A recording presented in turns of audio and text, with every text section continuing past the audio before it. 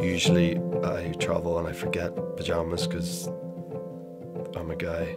So often, more often than not, naked, even if the plan was to wear something. And I can never find pyjamas I like. And then I did recently. I was like, these are class, what are these? And they honestly cost about 400 quid. And I thought, I'm not paying that for something you sleep in. Even though you spend a big chunk of your life sleeping, you probably should invest in that sort of thing.